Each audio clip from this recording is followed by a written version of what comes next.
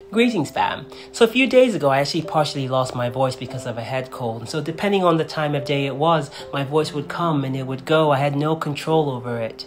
But after a day or so I just accepted it for what it was. And so what that experience actually reiterated for me is something that I've recently been intentional about practicing. It's this idea of holding genuine love loosely.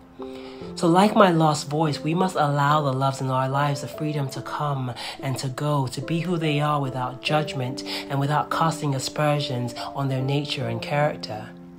Holding genuine love loosely is the antidote to disappointment because it means an acceptance of that love for what it is in this season. It means allowing that love to be itself safely, freely in your palms without fear of retribution or falling short of your expectations. It means appreciating that love for what it was, for what it could be, but nurturing it for what it currently is.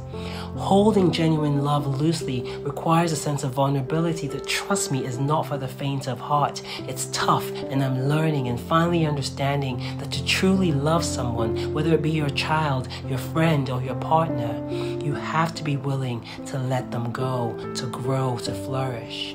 And should they return to the safety and security of your palm, welcome and accept, not judge, their evolution.